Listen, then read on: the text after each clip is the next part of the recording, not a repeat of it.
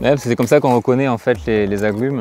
On peut sentir si c'est un clémentinier, un bigaradier, une orange douce, une bergamote. Formulating natural flavors is far more complex and exciting than making synthetic flavors because it requires the knowledge not only of a defined chemical substance, but of a combination of multiple substances that are composing a natural extract.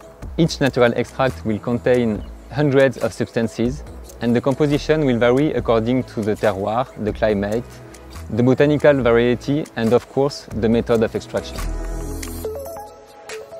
We often say that Robertet flavors are representative of the true taste of the fruit. And this comes not only from our knowledge in extraction, but also in fractionation. It means that we are going to choose which part of an orange essential oil, for example, we are going to keep. And therefore, we can enrich our flavors with the unique note of the freshly pressed orange juice, for example, or we can focus on the zesty note by isolating them and integrating them to our natural flavors. As we are using a natural flavor, we are proud to notice the customer by showing a picture of the fruit on the final product, and this is something you cannot do with a synthetic flavor.